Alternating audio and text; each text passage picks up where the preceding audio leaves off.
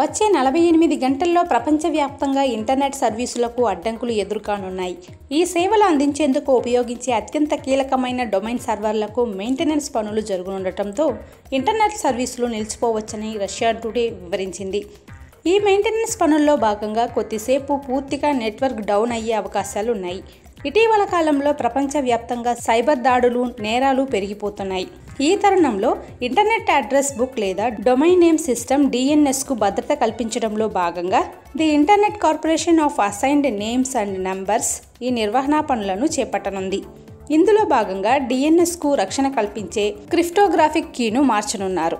DNS స్థిరంగా భద్రంగా ఉండాలంటే ఇంటర్నెట్ షట్డౌన్ తప్పనిసరి అని కమ్యూనికేషన్ రెగ్యులేటరీ అథారిటీ CRA ఓ ప్రకటనలో వెల్లడించింది. ఈ మార్పునకు ఇంటర్నెట్ సర్వీస్ ప్రొవైడర్లు సిద్ధంగా లేకపోతే వాళ్ళ కస్టమర్లు కొన్ని ఇబ్బందులు ఎదుర్కోక తప్పదని స్పష్టం చేసింది. దీంతో రానున్న 48 గంటల్లో ఆన్లైన్ లావాదేవీలు, ఇతర ఇంటర్నెట్ సర్వీసులకు ఇబ్బందులు తప్పవని CRA తెలిపింది.